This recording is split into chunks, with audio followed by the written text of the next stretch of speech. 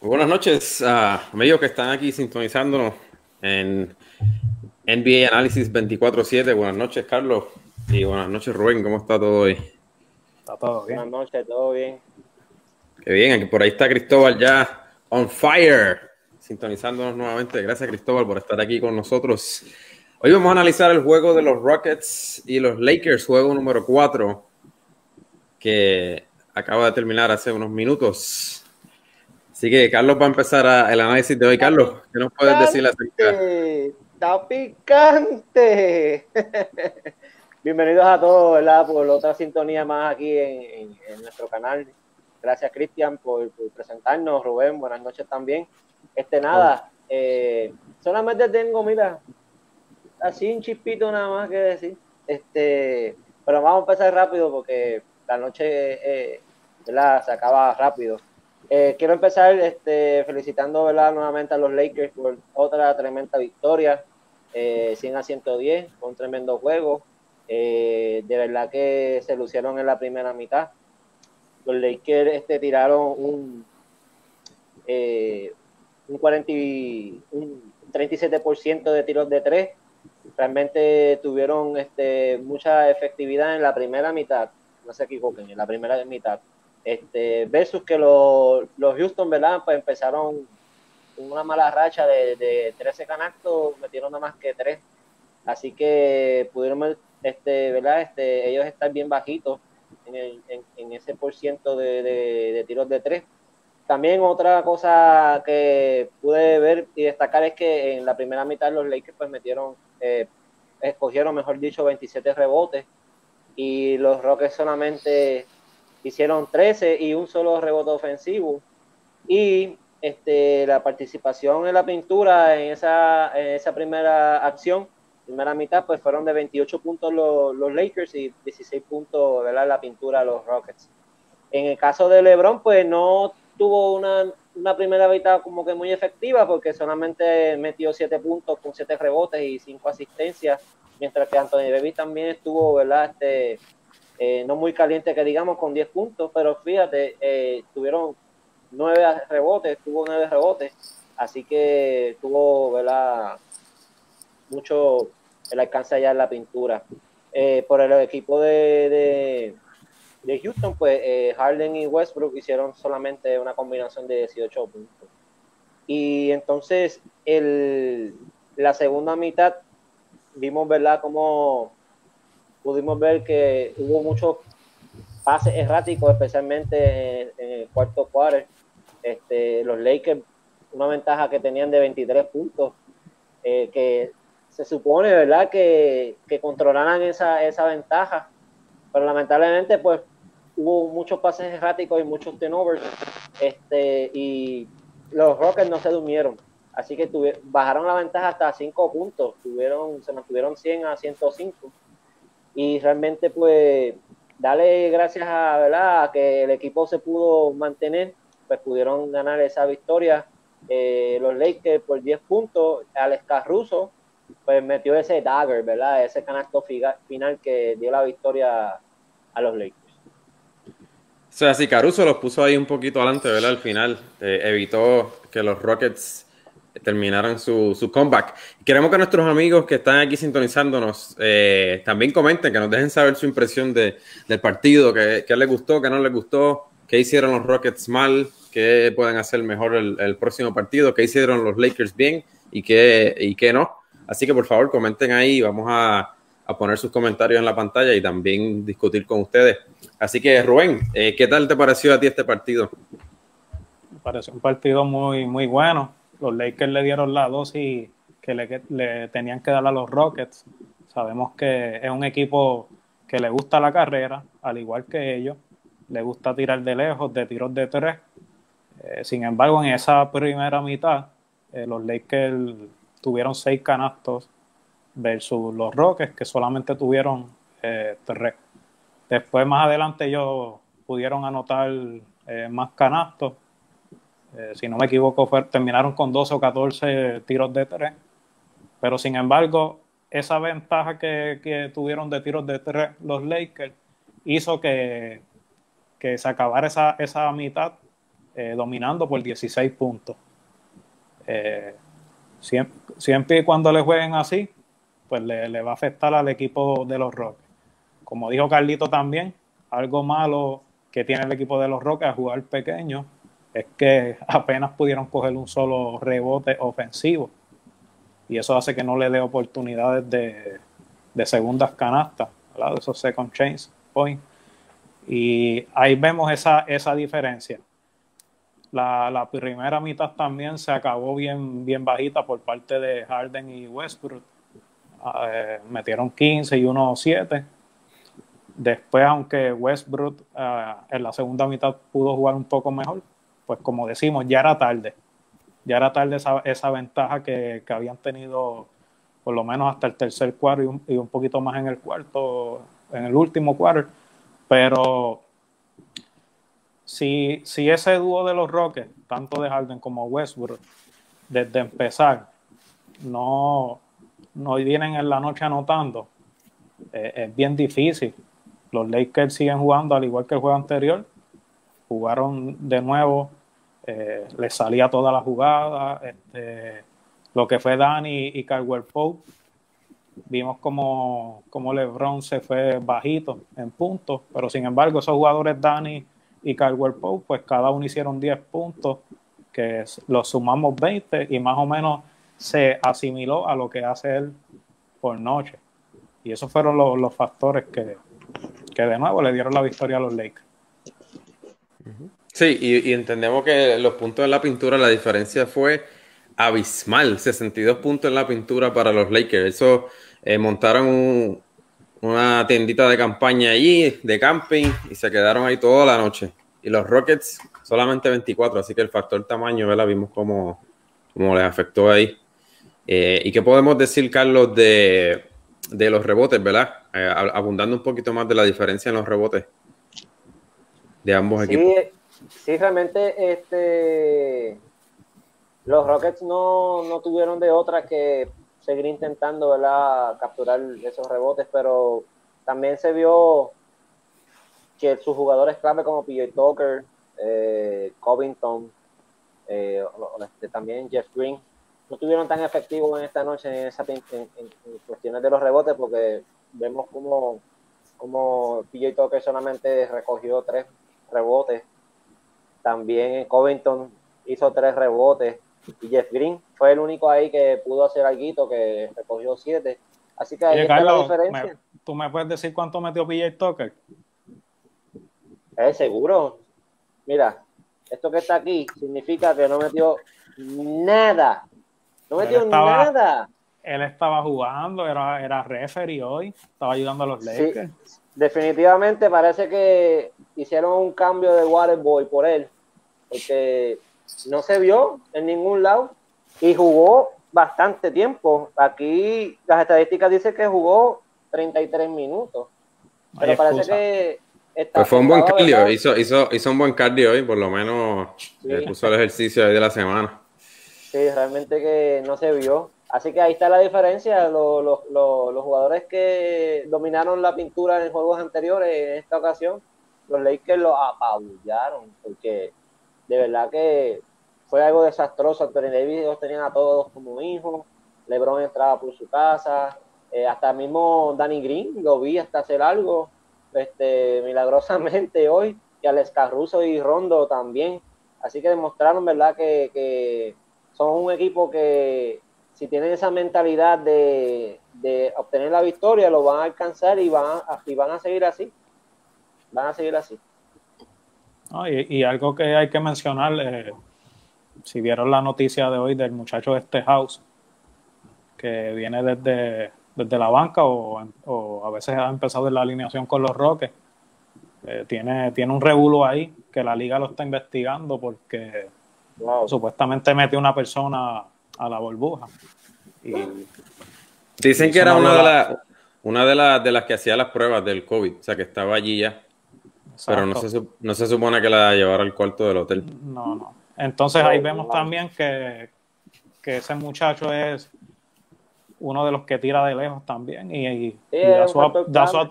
exacto, da su aportación de 10 a 14 puntos por jueguito. Y su ausencia también, aunque uno diga que no, afecta al equipo porque son puntos que te hacen falta en los mejores momentos y no los tienes ahora por esa responsabilidad de ese jugador. Realmente que fue algo inaceptable lo que él hizo, realmente. Bueno, y el que tuvo el break de la noche hoy para los Lakers fue nada más y nada menos que Talen Horton Tucker. Ese muchacho yo nunca lo había escuchado hasta la noche de hoy y metió un par de canastazos chéveres ahí Cinco y puntitos en 7 minutos, que son en buenos. 7 minutos, ¿sí? Y vimos como los demás del equipo, ¿verdad? De la banca estaban aplaudiendo por él. O sea que parece que se ganó su parte en la rotación de los Lakers. ¿Qué tú puedes decir de eso, Rubén? Sí, es un muchacho que no ha tenido mucha oportunidad. Si no me equivoco, o si Carlos sabe, no sé si lo llegaron hasta bajar a la G League, pero y tampoco ha tenido muchos juegos o minutos en esta postemporada. Bueno, a ver si también, al igual que Marquis Mori, que anotó 9 puntitos, si poco a poco le van dando ese chance a él y también pues puede llegar a hacer buenas aportaciones y aportar esa energía que tiene como joven que es. Así, Ah, seguro. sí. Mandamos un saludito ahí a Alex, que nos está sintonizando hoy nuevamente. Gracias, Alex. Alex, gracias por Buenas estar noches. ahí todo el tiempo con nosotros. Gracias.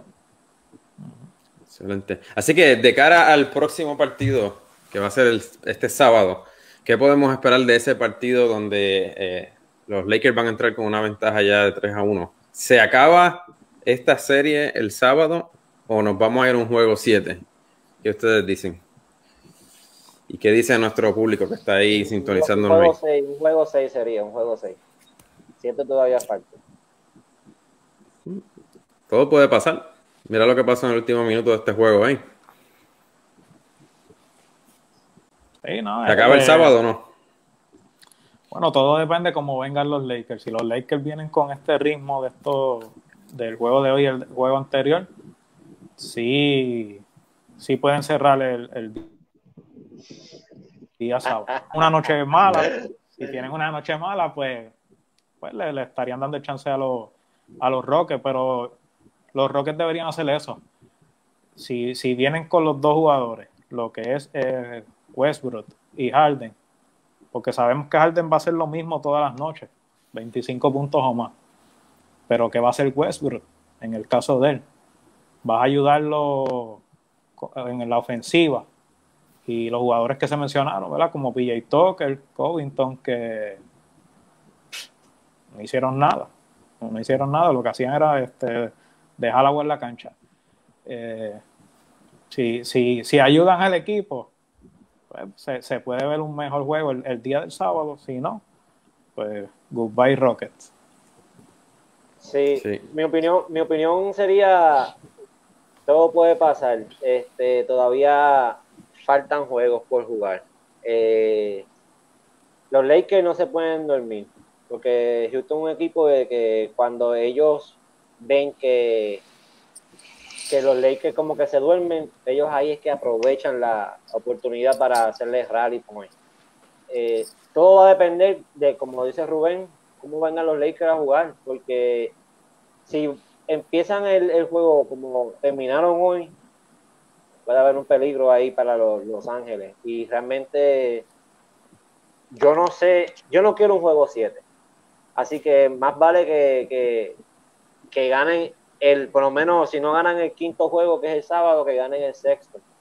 So que tienen que estar, mira ahí, machacándole ahí a ellos para que ellos puedan estar, los Lakers puedan, ¿verdad?, avanzar y pueden descansar porque la otra ronda no va a estar fácil.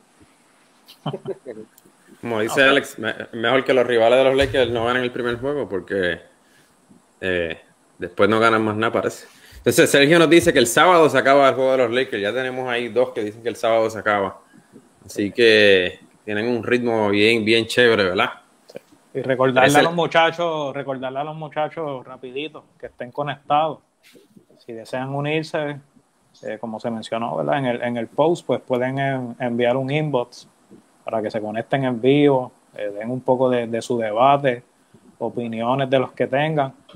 Si tienen amistades que les gusta el baloncesto, les gusta dar opiniones, aportar o tengan conocimiento del baloncesto, pues también se lo pueden mencionar para que se puedan unir, ¿verdad? Con respeto, ¿verdad? Nos gusta debatir y eso, y sí, están invitados. Excelente. Muy bien, entonces queremos dejarles saber que vamos a estar en el próximo partido del sábado también. Vamos a hacer una transmisión en vivo de luego del juego.